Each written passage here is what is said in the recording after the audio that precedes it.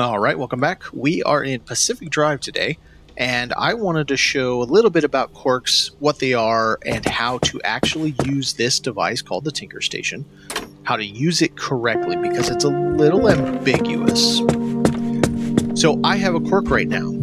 So I've got my door open. We see there's no issues. As soon as I close this, watch what happens. Why didn't it happen? Oh, so if I'm on video, there it is. It's like when you go to the doctor and there's nothing wrong when you get there.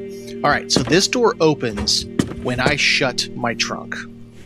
That is a known quirk. I also had the quirk where every time you backed up, your hood would pop up like that.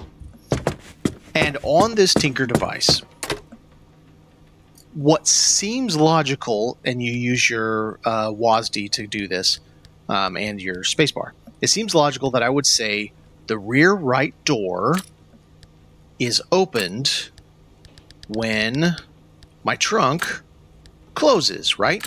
That makes perfect sense. I have a cause or an effect and what the cause is, and I'm going to show you. Now I have the upgrade that tells me which ones are correct. Something's opened, something closes. So it's actually backwards. You have to go to the root first. When I close the trunk, then my right rear door opens. And now it passes all the checks. So we're going to hit E on this.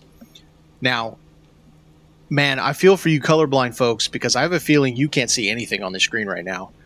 This is... Who thought this was good coloring?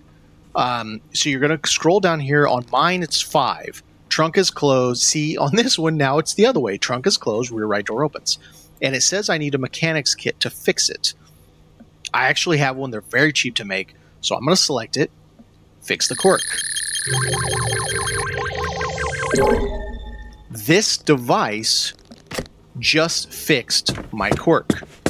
So I no longer have the problem. I'm checking here. I am missing 1 mechanics kit. I had 2 in there. So if I shut this now, my door doesn't open. Granted, it did it a couple of times, so I'm going to try 3 times again just to make sure. There we go. So I fixed the quirk on this. I still have something, maybe. I don't have the one that scans it yet, but that's how you do it. You have to do what your action is causes this on this machine right here, and then have whatever it says to do the fix. Thanks for watching, everyone.